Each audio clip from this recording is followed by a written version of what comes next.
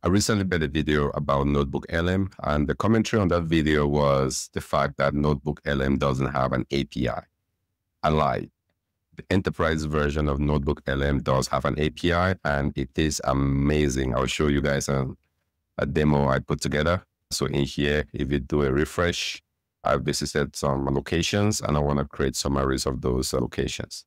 So right now I have 1, 2, 3, 4, 8, 10 notebooks here in the NotebookLM, and hopefully this will happen in real time. Go ahead and refresh. Now I have 11. So the notebooks are getting created as we speak. We just created a Lily Lake in Colorado. For those of you who know, this is out in the Rockies. So essentially what this does is programmatically, I am creating this notebook. So here you have the Chasm Farm. If we take a look at the Lily Lake, it's created a notebook. It's essentially added all the sources for me. I can generate the overview, the audio overview. The podcast is really what I'm interested in.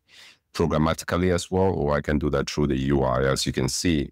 Now let's go back. Verdant Meadow. So this is from a Colorado trip, lots of locations. You can imagine just wanting an overview of that. And with dozens or more of these locations, manually creating those notebooks was not the most appealing thing for me. Now NotebookLM is creating them in real time. As I refresh, you can see it all being created in real time. Now this happens just with the enterprise version. You cannot do this with your regular NotebookLM. So I'll leave a link to the documentations. It's very easy to set up. If you are vibe coding, I would suggest have your vibe coding prompted for you. I did just build a very simple app in here with cursor and give it the documentation for the API and give it the instruction to say, hey, use this API, interact with NotebookLM, create notebooks, update notebooks, delete notebooks, manage notebooks for me. And that's essentially what it does.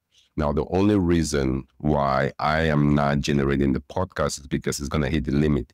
At least it does hit the limit it typically hits the limit very quickly for the personal version, which is what most people will use if you're using your regular Gmail. I haven't tried it yet with the enterprise version to see what the limit is, but I'm pretty sure there's going to be a limit.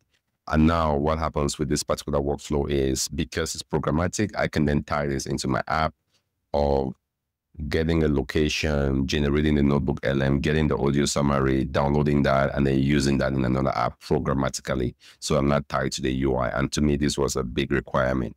So having this, I think, was very cool.